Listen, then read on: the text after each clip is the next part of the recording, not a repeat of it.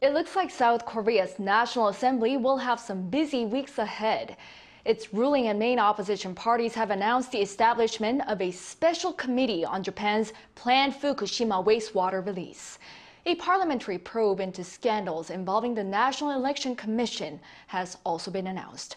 Our National Assembly correspondent Han Seong-woo has the details.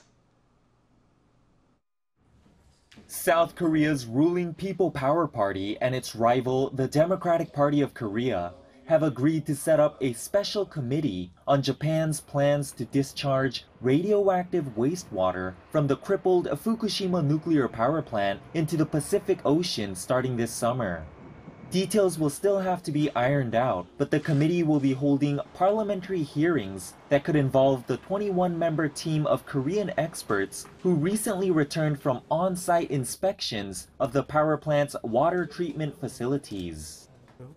Whom the special committee will consist of will be decided after a corresponding motion is submitted, sometime next week during a plenary session and later passed. The members will come from both parties and following committee-level discussions will also decide when it will conduct its activities.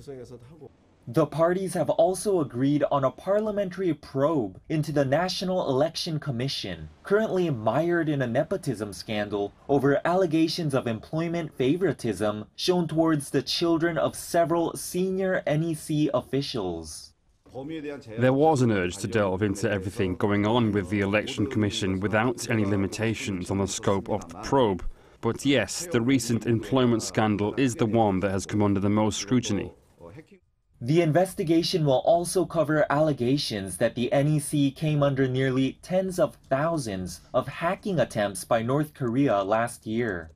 The commission has been suspected of failing to detect some of those attempts. Han Seong-woo, Arirang News.